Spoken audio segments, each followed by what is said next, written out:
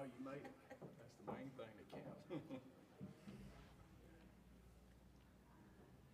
First page. Amen.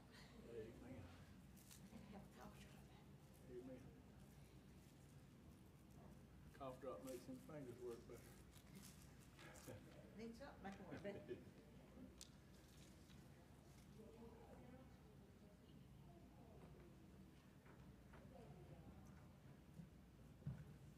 We're ready. You brother. ready? Whenever you are. We're good. I'm waiting on you. Amen, brother. Thank you. Good. Welcome. Good to see y'all here tonight. We're looking forward to what God's got in store for us tonight. And let's begin by taking your hymnals, if you need it. We're going to sing Victory in Jesus. And it's in the first page of most all the hymnals here. First page, got it glued in there. Victory in Jesus as we stand together. I heard an old story, how a Savior came from glory, how he gave his life on Calvary to save a wretch like me. I heard about his groaning, of his precious blood's atoning. Then I repented of my sins and won the victory. Oh, victory in Jesus, my Savior forever. He sought me and bought me with his redeeming blood. He loved me ere I knew him, and all my love is due him. He plunged me to victory beneath the cleansing flood. I heard about his healing, of his cleansing power revealing, how he made the lame to walk again and cause the blind to see. And then I cried, dear Jesus, come and heal my broken spirit. And somehow Jesus came and brought to me the victory. Oh, victory in Jesus, my Savior forever. He sought me and he bought me with his redeeming blood. He loved me ere I knew him, and all my love is due him. He plunged me to victory beneath the cleansing flood. I heard about a mansion he has built for me in glory, and I heard about the streets of gold beyond the crystal sea, about the angels singing and the old redemption story. And some sweet day I'll sing up there a song of victory. Oh, victory in Jesus, my Savior forever. He sought me and bought me with his redeeming blood. He loved me ere I knew him, and all my love is due him. He plunged me to victory beneath the cleansing flood. Hey. Amen. Thank you, Brother Jim. Thank you. You may be seated. Thank you for being here tonight. We've got some of our folks that have not come in yet. I'm hoping they're just running late. We had a good number this morning. Lord blessed us with a good service. Brother Raines had preached a wonderful message to our hearts today, and I appreciate the Lord helping him in his body. He's still trying to recover from that. The doctors prescribed it as lingering COVID, and he had COVID a couple of years ago, almost took him out, but he has suffered just the last year and a half. Previous to the last 6 months. Now, last 6 months he's been able to take meetings, just normally close meetings, but he's able to come and help us out today. And I appreciate him coming and opening up our revival meeting this morning, preached a great message, and thank the Lord for giving him liberty and helping hearts and lives. I do believe, I'll tell you this, and I said this morning, I'm not a prophet. I don't profess to be, and I can't prophetically tell what God's doing in your heart.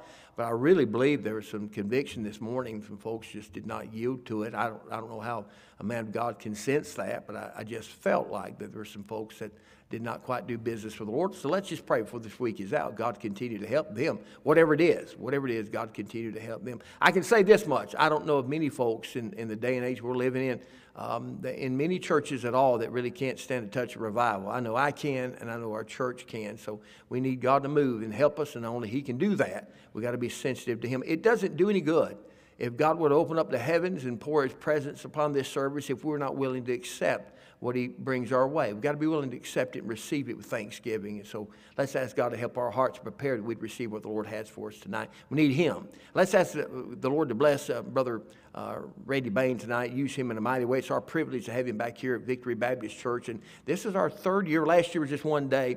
Then 2 years ago we had him for the week. And then this year we have him through Wednesday. So the meeting's only going through Wednesday. Wednesday night, Monday night, Tuesday night, Wednesday night, other than tonight. So want to come every service you possibly can. The one service you miss, that'll be the night God blesses and helps us as a church and congregation, helps you individually. So be here. I know, I hear it all the time. I know we've got Facebook and we've got YouTube, and we got web page and all that stuff now. But I'm telling you, it's not just like I preached 2 weeks ago about the church, how God has set up the organized church. He made us an organism that we can come together and fellowship one with another, and nothing else would take place of what He gives us in the church service. Nothing. So we need to be here, and thank you for being here tonight, and ask God to bless us and help us and meet with us in the service tonight. Let's pray for those that still are not able to be with us. Brother Ruben has been sick. He was sick today. It's been a couple of weeks since he's been able to be here, so let's pray the Lord might touch him and help him. And he just had a rough night last night. Let's pray the Lord might touch him and help him. Brother Charlie, still suffering with his back. Let's pray the Lord might continue to help him. Sister Crawford was out sick today. I didn't know that until I got to church this morning, and she was out sick, and normally she would have been here. Certainly for a revival meeting, pretty weather out. She can't always drive if it's heavy rain, but she comes right on out if she can, if it's clear weather. But today she was sick. Let's pray for her. Miss Patty had promised, Brother Leonard's sister, she's been here several times. She had promised to be here for the week of revival this week, and she had gotten sick last week, the end of last week, so she wasn't able to be here as well. So let's pray for her. And then, of course, we've been praying for Brother Randy. Brother Randy was here this morning, and he's here tonight, but he's trying to get over this ketoacidosis that just about wiped him out. And he's been out for weeks now, but good to have him back now. But he's still trying to recover from his health now and get his energy. Let's pray the Lord might bless him and help him. But most importantly, let's ask God to meet with us tonight. We really need the Lord. We really need the Lord. I believe this firmly. I believe that the further we get into these last days, you're going to see a parting. These people that all claim to be Christian, you're going to see the real folks part from the folks that are just pretending. They're going to be part of that more of the apostate ministry and message and all that. And I think those that are trying to be real are going to come under more persecution. That's just what I sense. I don't know that, but I think it's probably what we're going to be looking at down the road if it continues on the path that it is right now. We need to make a determination. Either we want to be serious about really living for God and serving the Lord and loving the Lord, or we're just pretending. So we really need to make that determination. Ask God to help us tonight. So let's ask God to bless us now in the service. Meet with us, have His perfect will be done. Brother John, if you would you open something word of prayer, please?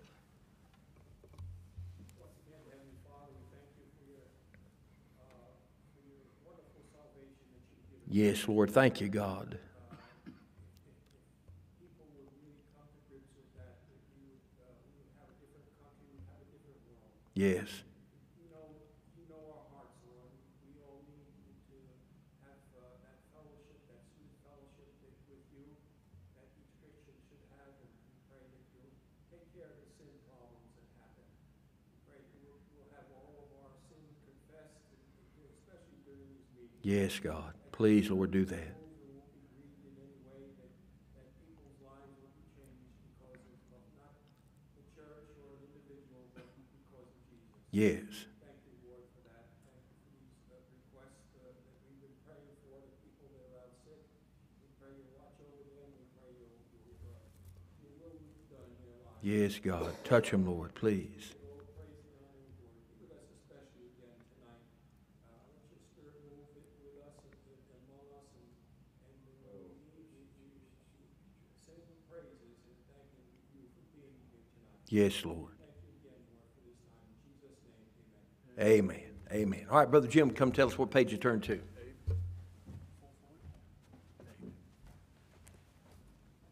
Jesus Saves. And that's found on page 445. 445. As we stand together.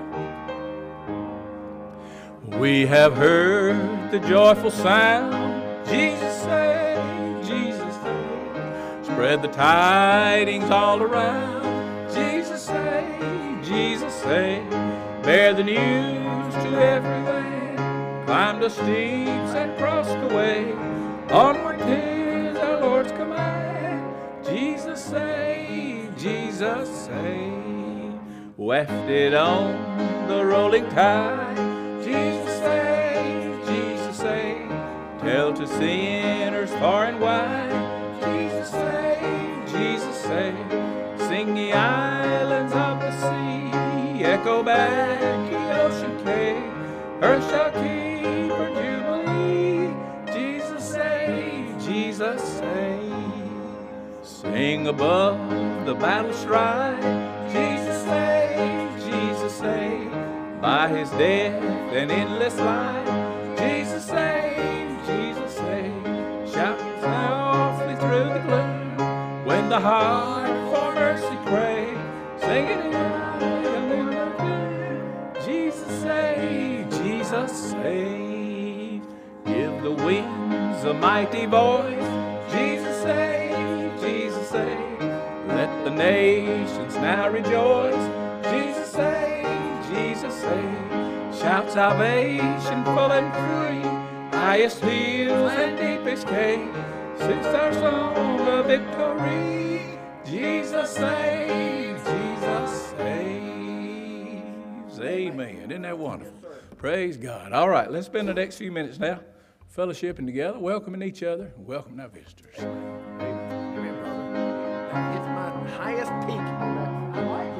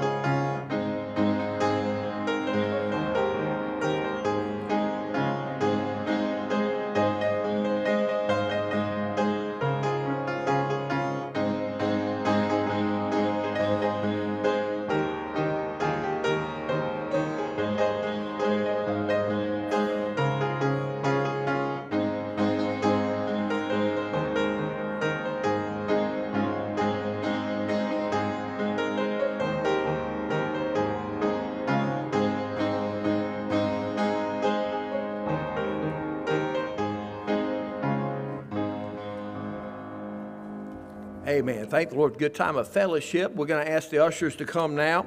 I'm going to remind you again what we mentioned this morning. Now, this offering here, the first offering, this will be our regular offering, our regular giving with the church, missions, radio, that kind of thing. If you earmark anything for Brother Bain, the evangelist, anything, it'll go to him. Of course, you understand that. But we will take up another offering at the end of the service tonight, and you'll have the opportunity to give him something personal. Now, the church will take care of him. You don't need to worry about that, just like we did Brother Raines this morning. The church will take care of Brother Bain. But you get the opportunity to put something offering at the end of the service tonight. I try my best not to forget it. Brother, I have on occasion forgotten. I announced that we're going to take an offering and then forget to do it. But my men normally are pretty good to remind me. If not, my wife will throw a songbook or something, and then it'll get my attention. So I should remember. I remembered it this morning. Should remember it. So if you've got something, Brother Bain, it won't bother you if you put it in this offering. But we have to know that you put it in the first offering to look through. They won't count that up till after the service later on. So let us know. We need to dig that out or whatever. But the service the offering rather at the end of the service would be that time if you want to put it in there as well. So Brother Leonard, if you would please give thanks for the offering. Yes, Lord. Thank you for being with us today. We thank you for the service we had this morning. Thank you, God. We just thank you so much for that. And we just pray that you be with us tonight. Please, Lord. Be with Brother Bain as he opens your word. Open our hearts up to your word. Just wrap your arms around him and give him liberty tonight. Father, be with us. And Father, bless the tithes and offerings. We pray that you use these tithes and offerings. Yes, Lord, please. Lost souls. Father, we give you all the honor and all the glory. In Christ's name we pray. Amen. Amen.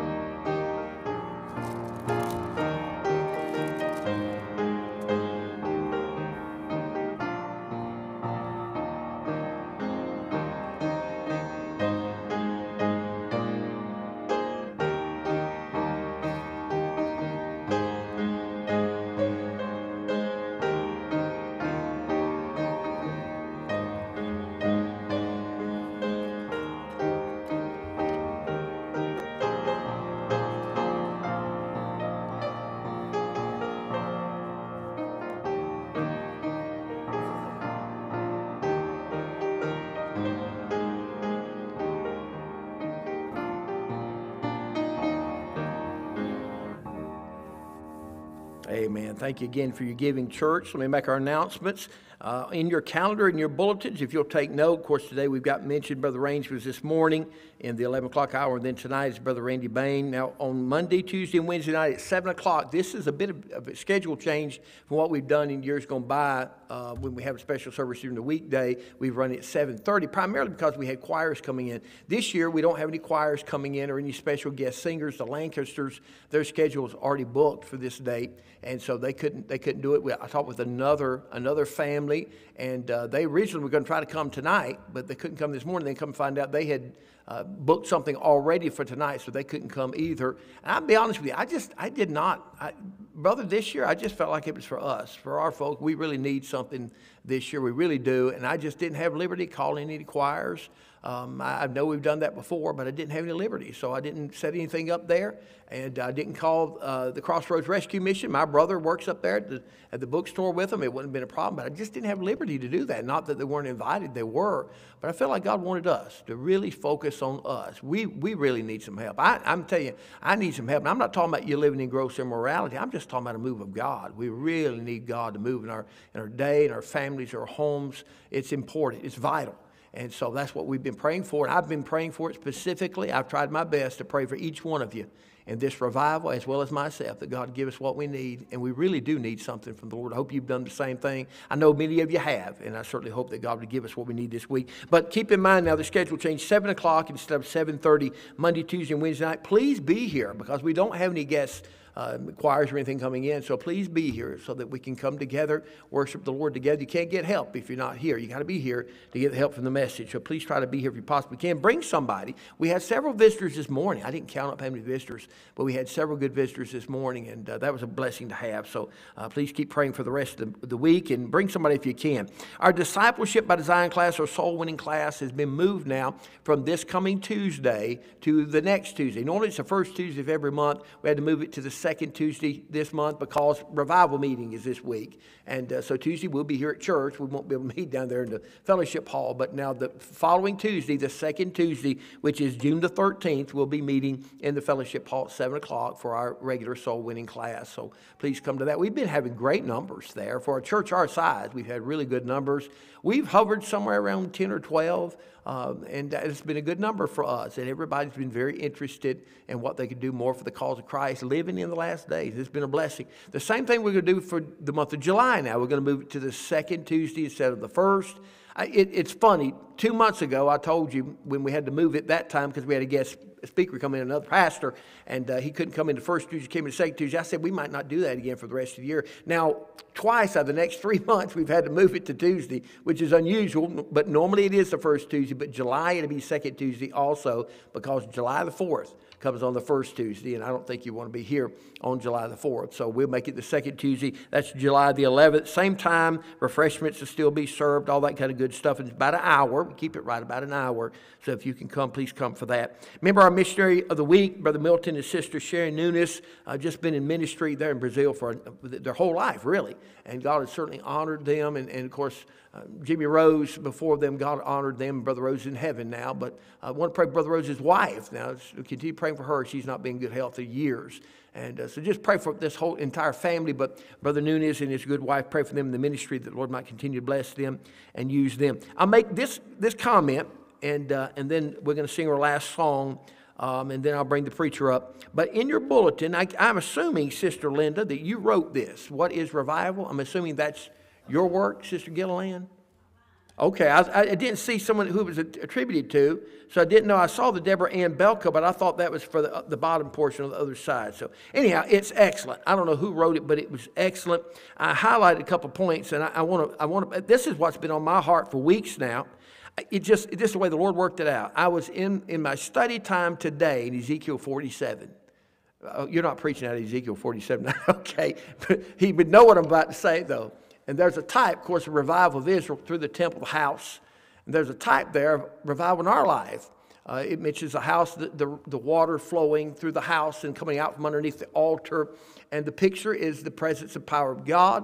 And God's going to do that for Israel one day when they finally turn to Him and be saved. And, of course, all during the millennium, God's going to set up that millennial temple and rule from the kingdom there. But the picture, of course, directly to Israel. But then there's an application to every child of God in every church. Every church, there's a real application. But it talks about how the waters, it first goes ankle deep, then goes knee deep, then goes to the loin, and then deep enough for them to swim in. You can't help but think about launching out in that deep water by faith and just giving it all to God. But there's a process. Revival is deliberate. Now, I'm not talking about a supernatural moving of God like the first Great Awakening or second Great Awakening. I'm not referring to even that was deliberate among those that prayed it in. But I'm talking about in our lives personally, and certainly as a church, we got to want it. If you're just sitting there just thinking, well, maybe God might just one day swing by here and visit with us, you might be waiting your whole life and die without seeing that. It's deliberate. You got to want revival. You got to want it. You got to desire it. You got to ask God for it. It's in the hands of God. We can't do it. He's got to do it in His grace, His mercy. But it's deliberate. And I underlined this. Whoever wrote this says, most of us seek God to do something for our church, our family, and our nation, but we're seeking God's hand and not God's face or God's heart. Our heart needs to yearn for God. And then it just so happened I read this morning, Ezekiel 47, what I just described to you. It's deliberate. We got to want it. At the end of Ezekiel 47, I'm not sure the verse, but it talks about the mire, where the water's not allowed. It's blocked. The water's not allowed to reach the miry areas and the marishes. It's not allowed to reach that. And it says it's going to be given to salt.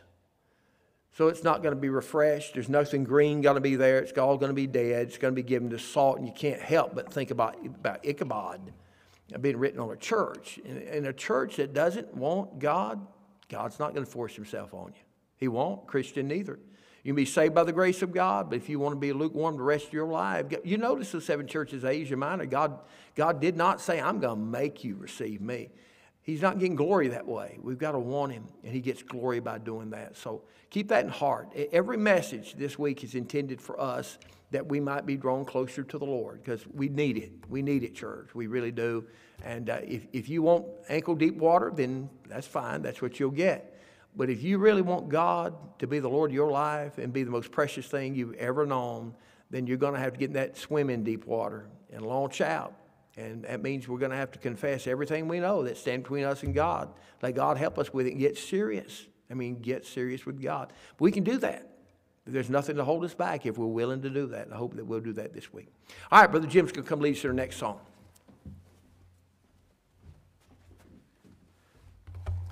Nothing but the blood. And that's found on page 138. 138 as we stand. What can wash away my sin? Nothing but the blood of Jesus. What can make me whole again? Nothing but the blood of Jesus. Oh, precious is the flow that makes me white as snow. No other fount I know, nothing but the blood of Jesus. For my pardon this I see, nothing but the blood of Jesus. For my cleansing this I plead, nothing but the blood of Jesus. Oh, precious is the flow that makes me white as snow. No other fount I know, nothing but the blood of Jesus. Nothing can for sin atone, nothing but the blood of Jesus. Naught of good that I had done, nothing but the blood of Jesus. Oh, precious is the flow that makes me white as snow. No other fount I know, nothing but the blood of Jesus. This is all my hope and peace, nothing but the blood of Jesus. This is all my righteousness, nothing but the blood of Jesus. Oh, precious is the flow that makes me white as snow. No other fount I know, nothing but the blood of Jesus. Amen. Amen.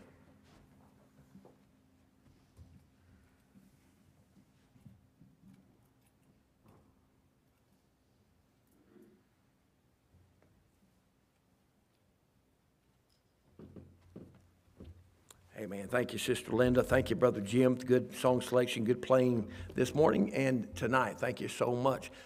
We were singing that song, and Brother Raines had said something this morning. It just clicked in my mind, and I don't remember how he said it exactly, but he was talking about unthankful, unholy. I don't know how that is, but it seems like unholiness goes with unthankfulness, and it does. You become unthankful. If you're not thankful for what God did for us through the blood of Christ, it won't be too long. Your heart will be cold and different, full of pride, and then your life would be unholy. We got to stay thankful. We really got to stay thankful, and thank God for the blood. Thank God for the blood. I like preachers still preach on the blood. It's not popular now. It's not very popular to preach on those things. More of a societal lifestyle type thing. Gospel now, a lot of preachers are preaching. But I thank preachers like Brother Randy Bain. Thank God for preachers like Brother Randy Bain that still preach the blood, the book, blessed hope. Preach truth to us. Appreciate that. Thank you, Brother Randy, for being here. You come mind the Lord now. Let's listen to him. Pray for him as he preaches now. Bless your heart, brother. All right. Thank you, Pastor. God bless you. I'm going to ask my wife to come, if she will. Tomorrow is our anniversary. We've been married 42 years. I told somebody she don't look 42 years old, and they said, yeah, you robbed a cradle. I said, I sure did. Amen. She graduated one Friday night, married me the next Friday night, and she didn't get to go on a senior trip with all the rest of the seniors. but we headed right into evangelism after we got married, been on the road for all these years. And I told her, I said, you've been on the longest senior trip in history. And she said, it's been a trip all right, amen. And it has been a trip, been a good trip. We praise God for that.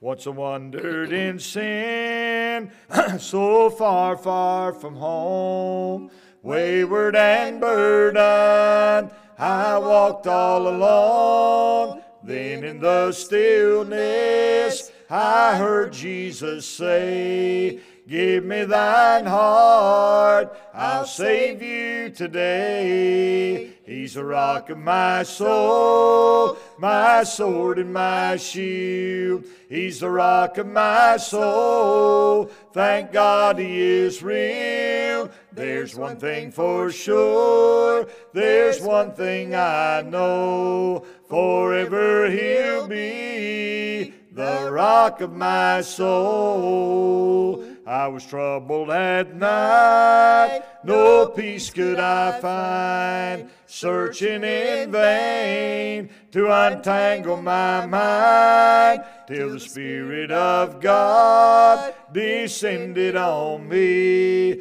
breaking my chains and setting me free. He's the rock of my soul, my sword and my shield. He's the rock of my soul, thank God He is real. There's one thing for sure, there's one thing I know, forever He'll be the rock of my soul. Amen, thank you. All right, let's turn over to Ephesians chapter number 6 this evening. Ephesians 6. Blessing to be back again with you. Appreciate you folk praying for us and keeping up with our ministry. And we don't take that for granted. Just got back in from 40 days in Australia. Went from one end of Queensland to the other and then up into the Northern Territory. And it's a long haul. Long trip. It's good to be back in the States, and we're praying God will send revival to Australia. I think they've taken surveys there, and I believe there's like 70-some independent Baptist churches in Australia. The state of Queensland 3 times the size of Texas, and then you got all the other countries there in Australia, and boy, she is a country of dire need. And I thank God for the privilege to go and preach many times where they don't hear a whole lot about Jesus. But God's the same there as He is here. And God's still doing, God's still working. Saw some folks saved by the grace of God and some churches stirred. And I'm like the preacher, we need stirring in this hour. Amen. Let's stand, we'll reverence God's Word together. Looking in Ephesians chapter number 6 and verse number 1. Finally, my brethren, be strong in the Lord and in the power of His might. Put on the whole armor of God, that ye may be able to stand against the wiles of the devil. For we wrestle not against flesh and blood, but against principalities, against powers, against the rulers of darkness of this world, against spiritual wickedness in high places. Wherefore take unto you the whole armor of God, that ye may be able to withstand in the evil day, and having done all to stand, stand therefore, having your loins girt about with truth, and having on the breastplate of righteousness, and your feet shod with the preparation of the gospel of peace. Above all, taking the shield of faith, wherewith ye shall be able to quench all the fiery darts of the wicked, and take the same helmet of salvation, and the sword of the Spirit, which is the Word of God, praying always with all prayer and supplication in the Spirit, and watching thereunto with all perseverance and supplication for all saints. And for me, that utterance may be given unto me, that I may open my mouth boldly to make known the mystery of the gospel. For I'm an ambassador in bond, that therein I may speak boldly as I ought to speak. Lord, we thank You for the privilege to be in the house of God tonight. Thank You for these that have gathered this evening. Lord, I pray that You'll quicken our hearts, do a work in each soul. I pray for revival and renewal. Lord, Your will to be done in these days, God. We know, Lord, the flesh profiteth nothing, but it is the Spirit that giveth life. God, I ask you to do unusual and marvelous things to the glory of our great God. Have you will and your way in our hearts now. And Lord, we'll thank you and praise you for what you do in Jesus' name. Amen. You may be seated.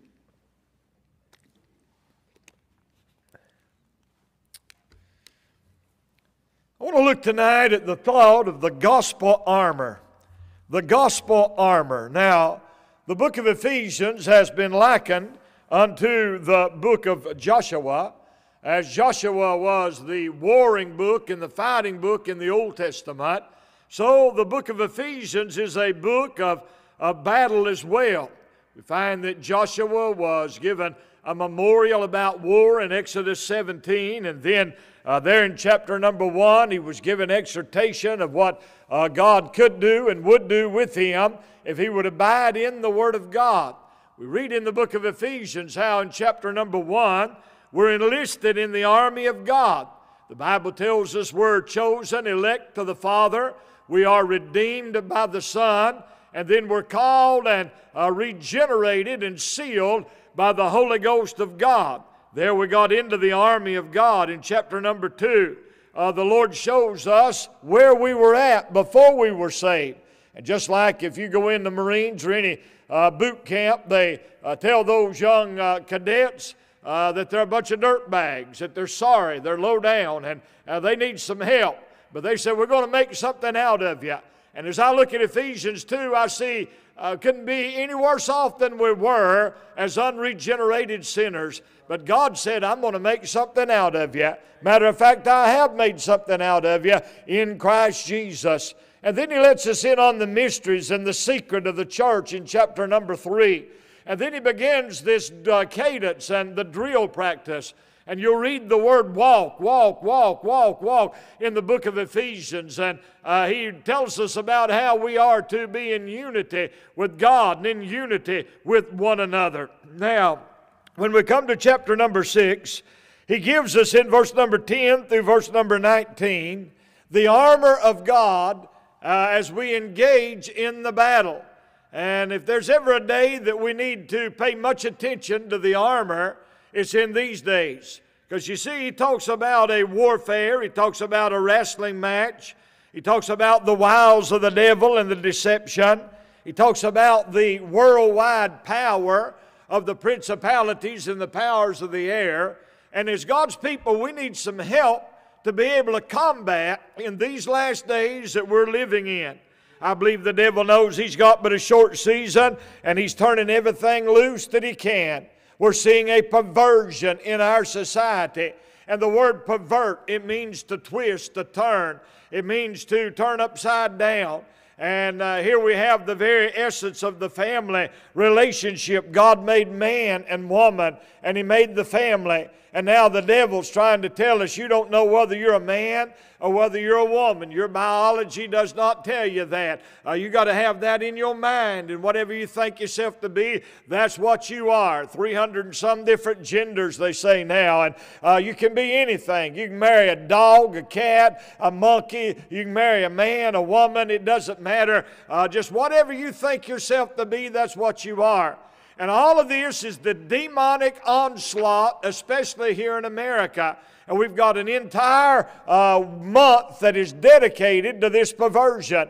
And all these big corporations like Target and Kohl's, and then the different teams that are national teams, baseball like the Dodgers and Blue Jays, and now even NASCAR's got in on honoring this Pride Month. And there's nothing to be proud about it. The Bible says about Sodom that they could not blush. And that's where we're at in these days. And it's not just that, but it's all over in our society. In every direction that you look, there is perversion and there's darkness. And the enemy is certainly coming in like a flood. Well, what are we going to do? We're going to run in a hole and hide somewhere? Or we're going to ask God to armor us up and be willing to take our stand in these days? Well, I don't think I'm going to run in a hole somewhere. I believe I'm going to keep on preaching, keep on declaring this precious Word of God. Amen. Now, we find that in the book of Ephesians, the Lord gives us the description of the armor that He wants the Christian soldiers to have on them. Now, this armor, this business of being a soldier, this is not a volunteer army. You have been drafted. The Bible says in 2 Timothy 2 that God chose you to be a soldier. And when you got saved, you got your draft card. And whether you're 5 years old or 95 years old, you are a soldier in the army of God. One thing that makes Israel such a potent fighting force is everybody goes into the military. The young ladies at 18 years old or 19 years old, the young men at 18, the young men serve 4, the young ladies serve 3 years, and then every year they re-up and they have reassignments and redirection and reschooling for a month. And all of the Israeli citizens are involved in the military, and when they have an attack come on them, the entire nation is mobilized as a military group. Well, that's the same way biblically. God has His people to all be soldiers. And whether you're saved at 5 or 95, when you get saved, you become a soldier. We sing the little song, I may never march in the infantry, zoom on the enemy, but I'm in the Lord's army. And you know, you don't have to be a big, strong, boisterous fellow like we do in our military in order to be a soldier. My Granny Bishop was in her 90s whenever she died, but I asked Granny one time, I said, Granny, what's one of your favorite Bible verses? She said she'd read the Bible over 100 times, and I said, well, give me one of your favorite Bible verses. And she looked at me. She wouldn't weigh 90 pounds soaking wet. And she balled that little fist up, and she said, I guess I'd have to say like Paul, I fought a good fight. I laughed at my granny. She wouldn't mash a fly. She had stray cats and stray young'uns, sweetest lady you ever seen. But she knew something about the battle. And when me and my Uncle Clarence Bishop buried her, Uncle Clarence was much older than I, and he said, I knew Granny Bishop when there wasn't any faith in the Bishop clan. And said she got saved and she prayed us in one at a time. And down through the years she kept praying and witnessing. And one by one they got saved by the grace of God. And that's because she knew something about the battle, the warfare, and she had the power of God in prayer. I look around today at this congregation, and I know that you know something about prayer. And we enter into that closet and we seek God's face and we ask Him for that divine help and that divine power. Now, as we look down through this scripture, we see several things. In verse number 10, he gives 3 words that we need to be aware of. He said, finally, my brethren, be strong in the Lord and in the power of His might. He uses 3 words for power. He talks about being strong, he talks about power, and then he talks about might. And he's saying that his people, God's people in this army, are not a weak pushover people. We are a people that have ability and access to the power, the might, and the strength of our God. God wants us to be strong in the Lord and in the power of His might. And friend, as God's people, we don't need to be like Laodicea, lukewarm, not being hot nor cold, but we need to have that Philadelphian zealous power. He said, you've got but a little strength, but you do have Him that hath the key of David. And it's not our power, it's His power that He wants to fill us with. And if you look through the book of Ephesians again, he talks about the power of God over and over and over. And if there's anything the church needs in this hour, it is divine power from another world. You don't get this through secular education. You don't get this through being a part of a society. You get this by the power of God, God Himself granting it unto His children. Now, he gives us an exhortation to put on the whole armor of God. Now, this is our responsibility. It's mine and yours. We, as God's children, are to say, Lord, I want what You have provided. The Lord provides it for us. He gives it to us. And now the Lord said, you put it on. And in order to put that on, we have to put other things off. And a lot of times we have too many other things on our lives, and we can't take unto ourselves that whole armor of God. And he said, the reason I want you to put on this whole armor of God is that you might be able to withstand in the evil day. The Lord said, I want to give you that armor that'll give you the ability to stand and have victory and to go forth conquering and to conquer in the name of the Lord Jesus Christ. And as he talks about this armor, he again emphasizes here's why you need it. In verse number 10 or 11, he said, put on the whole armor of God. Why? That you may be able to what? Stand against the wiles of the devil. He said, we've got an enemy. We've got a force that's against us as God's people. We've got a battle, and that battle is from an unseen force. Now, he uses several words about the devil. He talks about the wiles of the devil. Now, the wiles of the devil are the schemes and the traps of Satan. And Satan is a very skillful trapper. And there are trappers a lot of times that will put a trap in the soul, it unsprung, and it'll be there. It's not ready to be sprung, it's just laying there. And then he'll put food out, and an animal will come by, and warily he'll pick that food up. And he'll do that several days. He'll come by and get food, and nothing happens, nothing happens, nothing happens, nothing happens. And then the trapper will come by, and he'll set that trap and cover it over, and he'll throw that food out there like he's always thrown out. And suddenly that animal steps in that trap, and he has been deceived, he has been tricked, and he's been lured into stepping into that steel trap, and now he's in trouble. And the huntsman will come along, and he will eliminate him. And you know, the devil does that. The devil will lure you out. Well, I did this, nothing happened. I did that, nothing happened. Oh, I got by with it this time, nothing happened. But then one day, that trap's going to spring. And one day, you're going to be caught up in the snares of the devil. And he's going to take you and destroy your life. There have been many person that have thought, well, I can slip around here and I can slip around there, and they'll never catch me, and then suddenly they're caught in the snare and the trap of the devil. The devil's a wily character, and in order to be able to overcome the wiles of the devil, we need the armor and the ability to be able to see through him. The devil's a master of camouflage, and he's a master chameleon. And he'll be there and you won't even know he's there. But just like in the military, they give these guys these different binoculars and different implements to see in the dark. And they can see through the camouflage, and they can see through the hidings of the devil. And through the Word of God, God will let you see through all the counterfeits and all the things that are going on. Not only the wiles of the devil, but he said in verse number 12, you're going to be wrestling with the devil. Principalities, powers, rulers of darkness, spiritual wickedness in high places. Now, wrestling is hand to hand. Boy, you smell the breath of that enemy. You feel the sweat off of him. And, boy, you're in close contact with him. And, sometimes we look at our warfare with the devil as something off out there somewhere. But there are days when you will be attacked.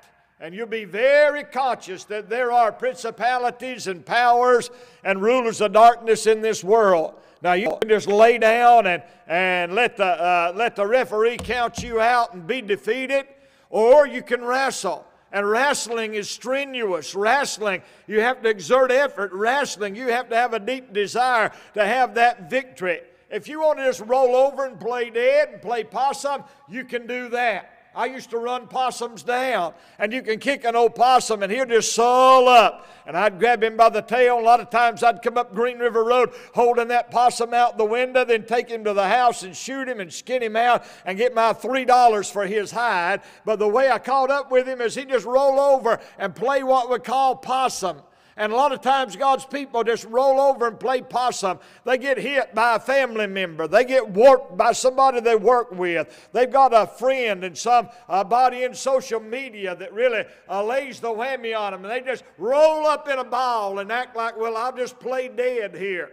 But oh, thank God for those that are willing to wrestle against these principalities and powers. And in wrestling, we need some aid. We need some help. And then he talks about wickedness in high places. And boy, are we seeing wickedness in high places.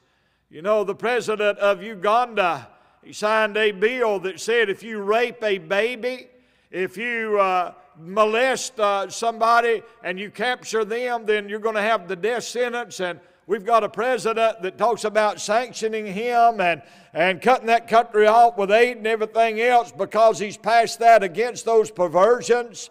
You talk about wickedness in high places. It's flowing out of Washington, D.C., like a sewer pipe that is busted and is spreading not only across this country, but all around the world. And the Lord said, as God's people, they had wickedness in those days. The Romans were a bunch of perverts. They were effeminate. They were wretched. You talk about vile. They were just like our society today.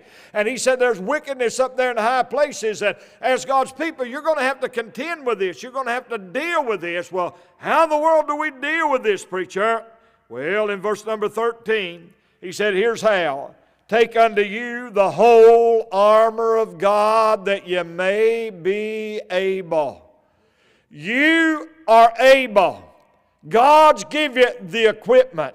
The Lord's give you and me the ability to be victorious no matter what the battle is, no matter what warfare is coming on us. Now, let's look at this equipment. Verse number 14 starts out by talking about being girt about our loins with truth.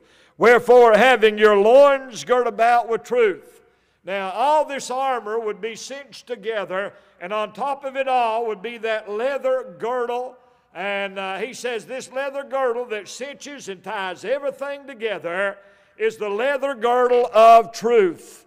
And if you don't have truth, then it'll flop and it'll fall off, and you won't be strong in the battle. You know, you have to be truthful first of all, or you're saved. A lot of folk hide in a deception just because they come to church or are made to come to church. They think they're all right with God. I sat on the back row. I was a member of a church and all that, but I knew I wasn't saved. I knew I wasn't redeemed. I had no real desire for the Word of God or prayer or the people of God. But one day I got under Holy Ghost conviction and the Lord saved me. But I had to get truthful. Back in 81, I had a revival meeting at Middle Fork Baptist Church up in Rosman, North Carolina. And the second service, a young fellow named Barry Rackley got under Holy Ghost conviction, got in the altar, and he got saved. He had hair down flowing on his shoulders and all of that. And I'll never forget him getting up out of the altar and turning around and looking at that congregation. And he said, folk, I know you thought that I was all right. But he said, I was lost and undone. God saved me tonight. And old Brother Barry, he stopped that foot and he said, I had to step on pride. I had to get truthful and honest with myself, truthful and honest with God. And he'd say, step on pride, man, step on pride. Old Barry stepped on his pride. He got 3 haircuts in the first 2 weeks. His beautician shaped him up. His barber gave him a fender skirt. And then he told an old-time barber, and he said, I want a haircut, man. He got racetracks running around his ear. I mean, he got in, and he's still in, still preaching the Word of God all over. Great man of God. But he said, I had to get truthful with myself and with God to get any help. You've got to do that in salvation. And then as God's people, we've got to operate in truth. The devil is a liar and the father of it. And if we operate in shadiness and lies, we can't expect to win the battle. The truth will prevail. The truth will do right even when it's not comfortable and it's not conducive to us to tell the truth. We've got to tell the truth. And he said the first thing you got to have on is truth. Let's get ready. You know, this generation says, well, I have my own truth. No. You may have your truth, but it's not truth. The truth is in the Bible. There's right and there's wrong. God, in Him no darkness, and in Him is truth, and in truth alone. Then secondly, he says, not only take unto you that leather girdle of truth, but he said, have on the breastplate of righteousness. Now, that breastplate covered all the vital organs. And as God's people, we have to have our heart covered with righteousness. And in Romans 10, it tells us how we can become righteous by believing in our heart that Christ died for our sin, that He rose from the dead, and trust in Him. You see, you have to have the imputed righteousness of God. Just like the breastplate is something from without and put on, so the righteousness of God is from without. It is the righteousness of Jesus.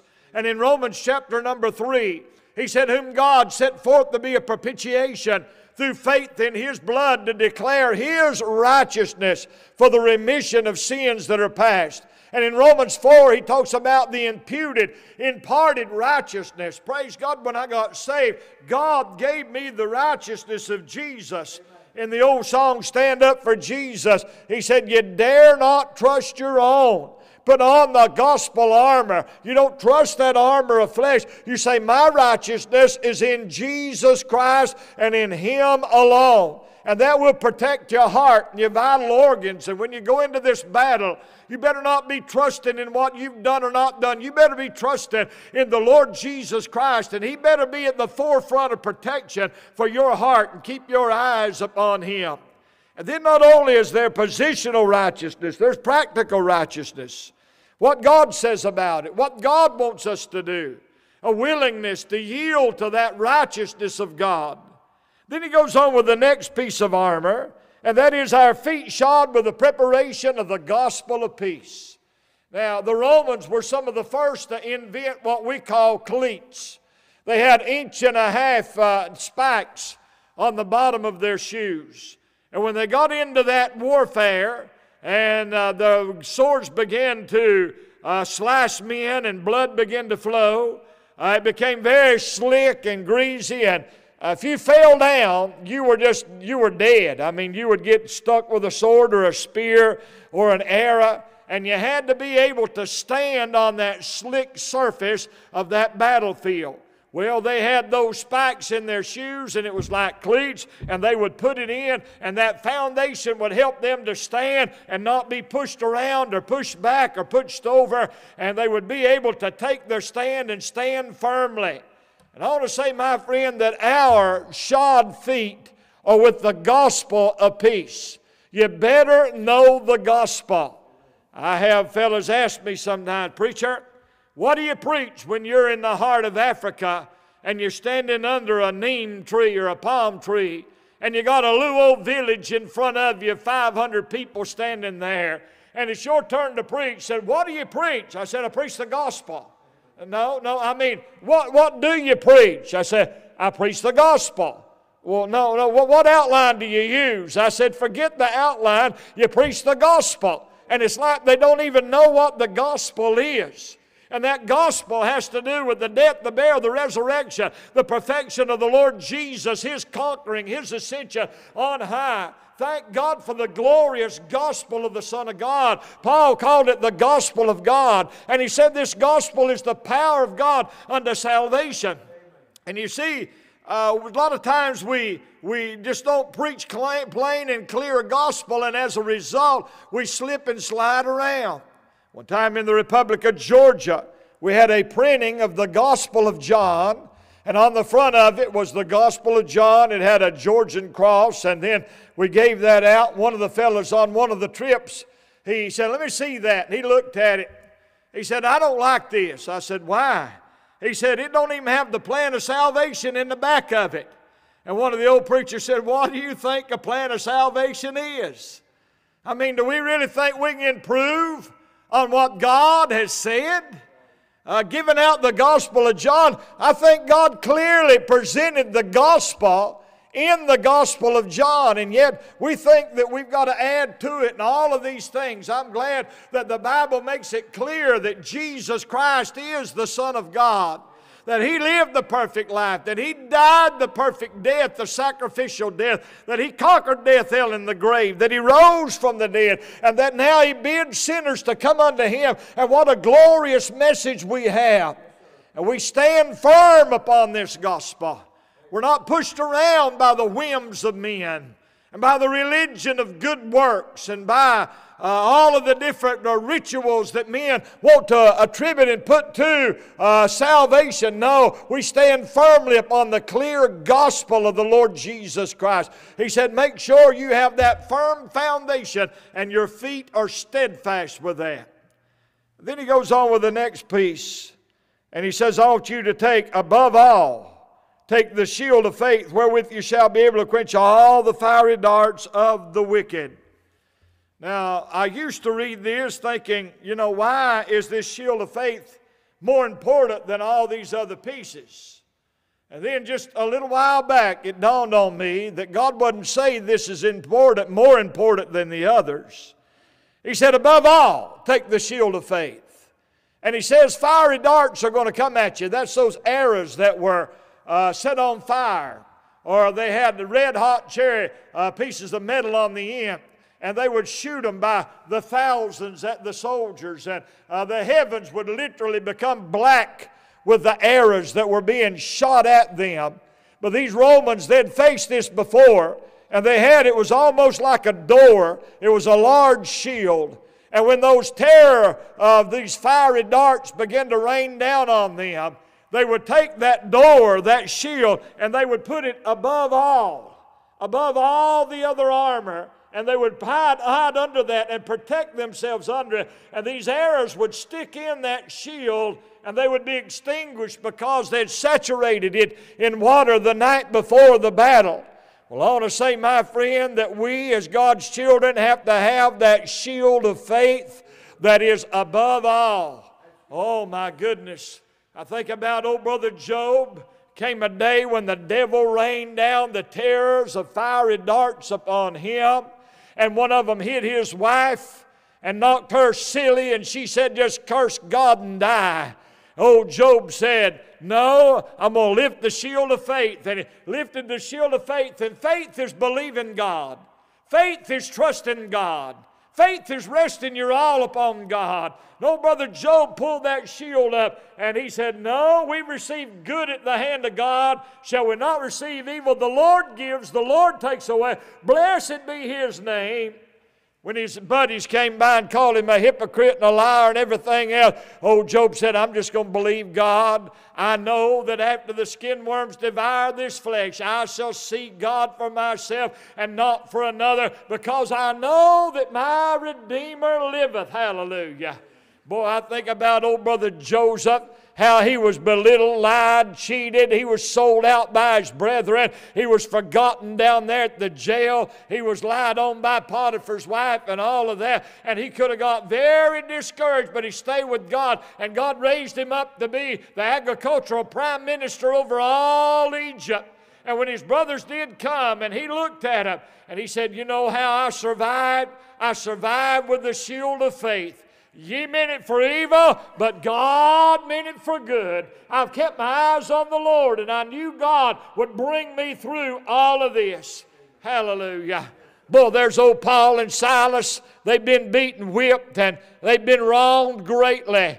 But instead of getting down and out, they said, we know that God can work even through this, so we're going to trust God. You ready, Silas? Yes, Paul, let's do it. And they started singing and lifting their shield above all. And they sang, and God rocked the jail, and the Philippian jailer got saved by the grace of Almighty God. Boy, there's old Esther. She said, if I perish, I perish. I'm going to be trusting God if I perish. I'm going to lift that shield of faith up, and I'm going to look to Him. Those 3 Hebrew children, when the fiery darts fell on them and said, you will burn, boys, they said, no, we believe God, because our God, whom we serve, is able. But if not, we're not going to bow before you. And guess what? God brought them out.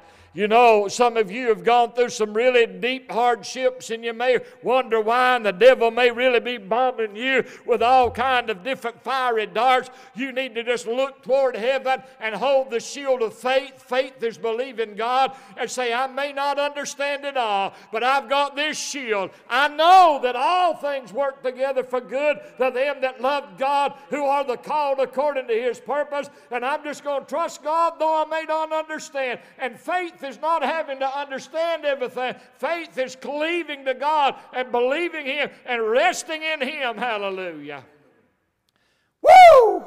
Take that shield of faith. When the devil's bombing you and when the fiery darts are coming, you take this blessed old book and believe God and know that God's on the throne and know that God's going to make an end of all things. And He that hath begun a good work in you will perform it till the day of Jesus Christ. Hallelujah. Oh, my, what a piece of armor that is. And then he goes on to say after that, you take the helmet of salvation. A helmet's something you've got over your brain, over your ears, over your eyes, over your nose, over your mouth, and it covered their heads. And I want to say we need to have our heads covered with salvation. Somebody asked my pastor one time, say, why do you always get up and say, I'm glad to be saved? He said, because I'm glad to be saved. Amen. Boy, we need to keep that in mind, that we're saved. Saved. My name's written in the book of life. And boy, keep your ears open unto what God would say, and your eyes upon the fact that we're looking unto Jesus, and that we are saved, and that will guard that will keep him in perfect peace, whose mind is stayed upon thee. Boy, you got to keep your head in the game and in the battle. The Bible talks about how that the principalities and the powers of the air, there's a network. There are waves that are floating through this old world that'll get you out of tune in your mind. And that's why the Bible says, be renewed in the spirit of your mind. Preacher talking about us needing revival as God's remnant. And a lot of that comes from renewing of the mind. It's just like your computer. You get too much on your resident memory there, and it'll just go round and round, round in circle. And a lot of times we get too many things on our mind. We come to the house of God, you can't even listen to what the Word's saying. You're thinking about that job. You're thinking about that recreation. You're thinking about that person. You're thinking about being wronged. You got your mind on 10,000 things, and boy, first thing you know, you don't even get one thing out of the Word of God. But when you pull that helmet of salvation on, it gives you a concentration on salvation and what God is doing in your life, and helps you to have a clear vision and a concentration upon the good things of God. Hallelujah. Well, that's our defensive weapons. But then he gives us one offensive weapon, verse 17. He said, and the sword of the Spirit, which is the Word of God. You mean just one offensive weapon? Yep, but that's all you need. You know, back in some of our wars and days gone by, they talked about the mother of all bombs. They showed us how it just leveled these caves, and I mean just caused the earth to roll and shake and all that. And that wasn't even the big one that they had. Well, I want to tell you, my friend, their mother of all bombs are nothing in comparison to this blessed old book. God said, this is all you need. The devil had defeated men for 4,000 years, from Adam down to the coming of Christ. But when Jesus went through his 40 days and nights of temptation, you know how Jesus defeated him? With the sword of the Spirit, which is the Word of God. It is written. It is written. It is written. And he used those 3 sharp cuts to wound the devil and run him off. And friend, you're not going to beat the sword of the Spirit, the Word of God, in this battle that we're confronting the devil with. And boy, I've had people tell me before, all you do just quote that Bible. That's exactly right. And I'm going to keep on quoting it. And you know why they don't want you to quote that Bible? Because the Bible says in Hebrews it is sharper than any two-edged sword. And it'll discern between thoughts and intents of the heart, between the joints and the marrow. And the Word of God is so penetrative that it can discern between everything that men put up in disguise. It just goes right on, slices right on through that by the power of God. Last week, there was this fellow from up north that's got saved, and they're new in church, and boy, they love the Lord. I mean, they're on fire for God. And he was telling me about witnessing to his brother, who's a Roman Catholic. And he told his brother, said, you need to get you a King James Bible. He said, I had one of them, said I got rid of it. He said, why'd you get rid of it? He said, well, it's too clear, it's too plain, and it's too pointed, and I just couldn't handle reading it. He said, I had to get me another one that softened everything. And I thought, yes, sir, that's what the devil wants to do, knock the edge right off the Bible. And that guy was just totally in his sinful ignorance saying what we say, that this Bible will cut to the core and it'll get right down to the very essence of where we're at and what we need. You know, I'll tell you what, jailbirds got more sense than a lot of you theologians. Fellow came through the prison, and inmate hollered at him and said, "Hey, preacher, bring me a Bible, will you?" And he said, "Yeah, I'll bring you one." He said, now bring me one of them got everything in it." He said, "Got everything in it? What do you mean?" He said, "You know, it's got everything in it."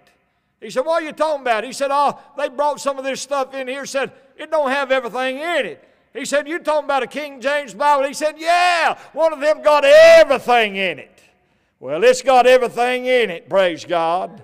And I don't know what your battle is or what warfare you're in, but I do know this: if you are a person of the book, God will give you the weapons of warfare that you need, whether it be the promises of God, whether it be a message of rebuke or conviction or exhortation.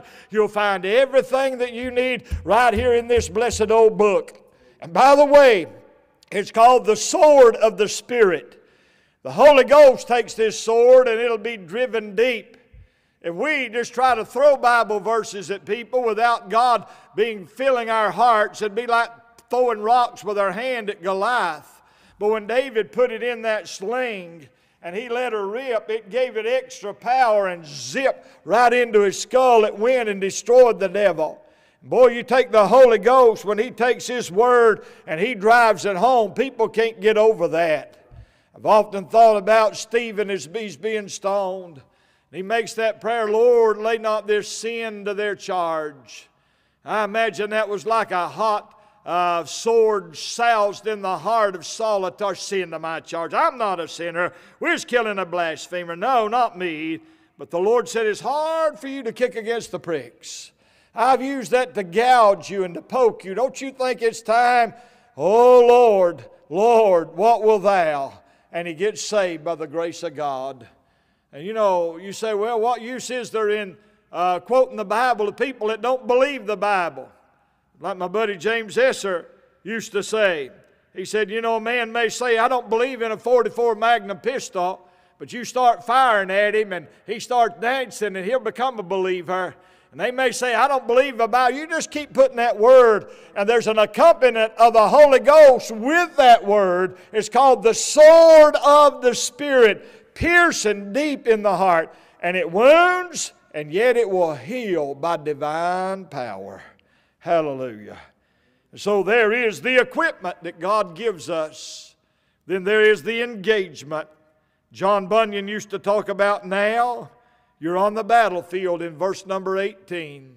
And the battlefield's in the prayer closet. Praying with all prayer and supplication in the Spirit, watching thereunto with all perseverance and supplication for all saints. Friend, many a battle has been won or lost in the prayer closet. And as we retire tonight and we get ready to come back tomorrow, don't forget to pray.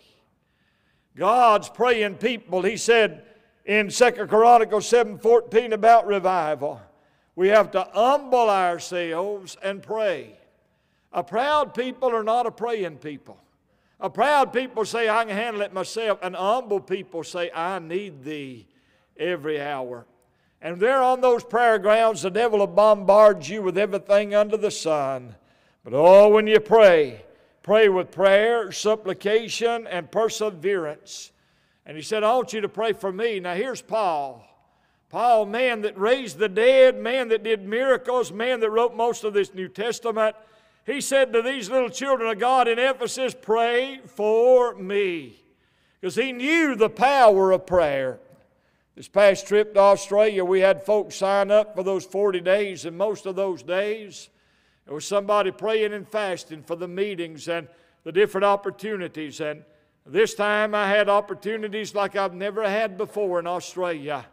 My daughter asked my grandson, who went with me, he's 13 years old, said, "Did you and Poppy get out and meet a lot of different people?" He said, "Man, God brought the people into us." And it was amazing how God just brought them in there and opened doors, and people just got open and honest with God and themselves, and what opportunity there was. And I attribute that a lot to people that prayed for us and saturated that and asked God to do that work even in the midst.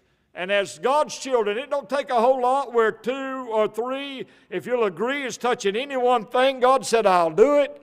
We go to agreeing with God and with each other, and you get that nucleus of prayer band praying and seeking God's face, we can and will have a real revival. Now, what's the message tonight, preacher?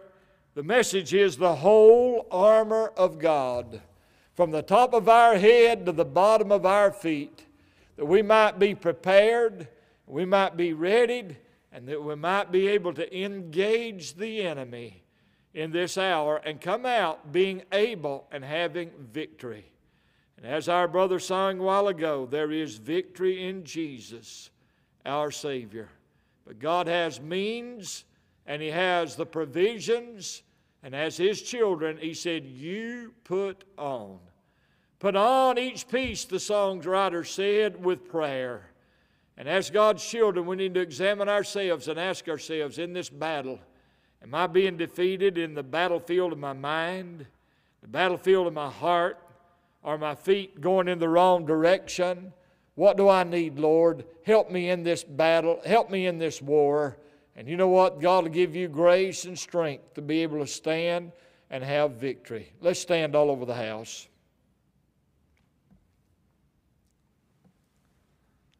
Sister, would you come on the piano, please? She's going to play some number here tonight. You may be lost without God. You're on the wrong side. You're in the devil's army. And his army, the Bible tells us, is going to be defeated and is defeated. You need to be saved. Oh, you got by for a while. You think everything's going to be all right. But you mark it down, the devil's got that trap laid for you. And it's going to spring in such an hour as you think not. The best thing to do is ask God to deliver you from the wiles before you ever get there. Maybe you're here tonight as a child of God and you want to just slip out and come pray. Boy, you're in a heated battle. You need some reinforcements. You need some re-encouragement. You need some help in your heart. You want to come and pray, and if we're going to have revival, we've got to seek His face, and we've got to ask God to help us to be armored up to be able to fight this good fight. Won't you slip out and come, get around this altar and pray, Lord, I want to see a victory in this battle, even in this revival meeting, dear God. I need your help. Anybody want to come pray? Anybody want to come seek His face? Slip out right now as she plays.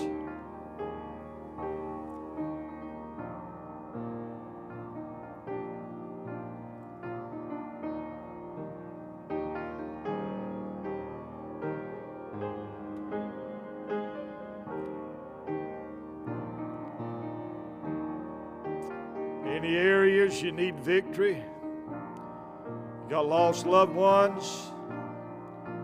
You got temptations? You got a heavy trial on you? Is there a network of the powers of the principalities that are hammering on you? You need some encouragement. You need some strength. The Lord will give it to you. Come seek His face, praying with all prayer and supplication in the Spirit. Let your requests be made known unto God. I tell you, I've got some battles going on right now.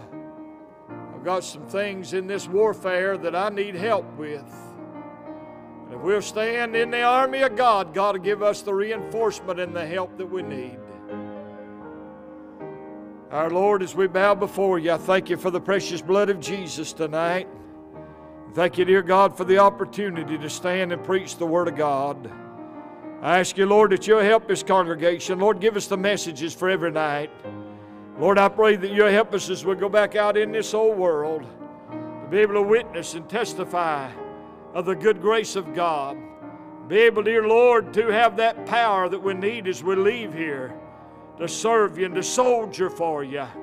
God, encourage this people. Encourage these soldiers to know there is victory in Jesus. You've got everything that we need, dear Lord. And help us as we rely upon you and look to you. God, now, bless in the meeting. Honor your Son in us, Father. We'll thank you for what you do in Jesus' precious name.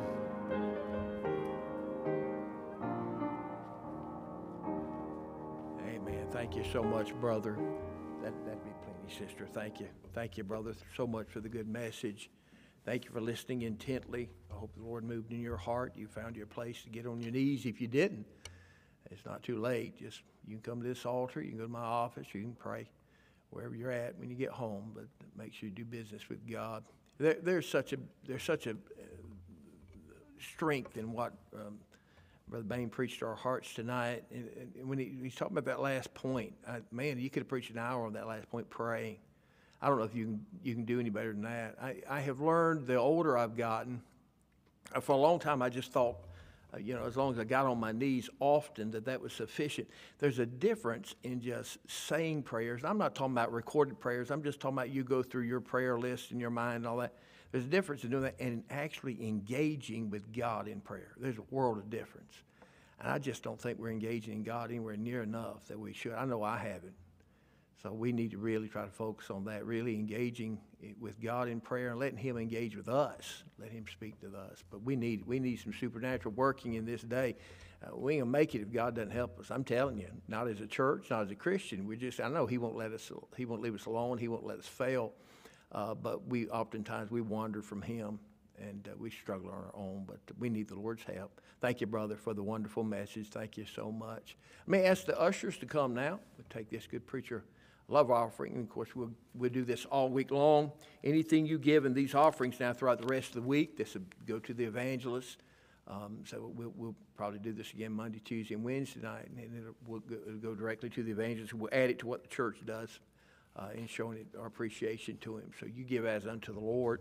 Let this message soak in. Let it help you. This is the kind of message that you can go back over and listen to it 2 or 3 times to really get all of it. You really need to. If you need a CD, we've got them made back there in the media room. We always make a copy of every service on audio, and then of course you can pick it up on video on the web page. But let it sink in. Let it sink in. We need revival.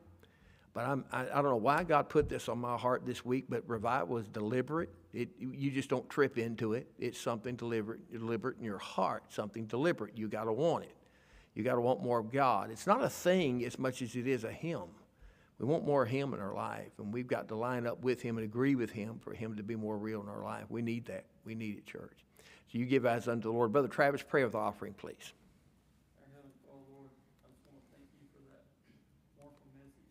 Yes, God, thank you.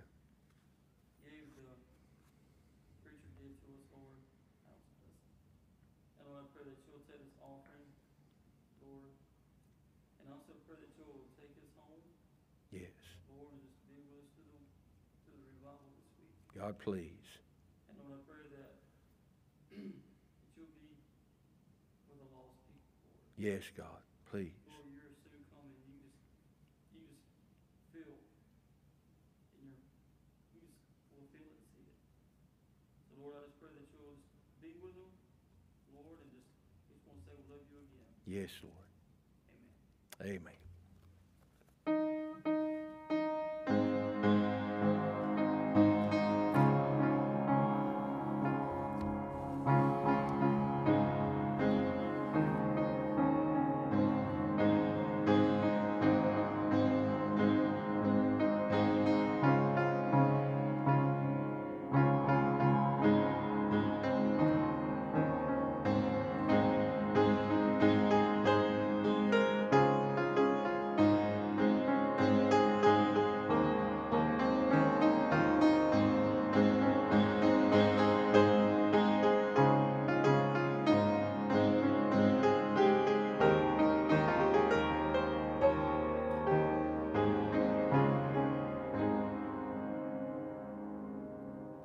Amen. Thank you so much. We're going to dismiss in prayer. The preacher and myself and his family are going to go back in the back to church so we can shake hands. Thank you for being here tonight. Come back tomorrow night and try to bring a visitor if you possibly can. Brother Randy, would you pray for us to dismiss this in word of prayer?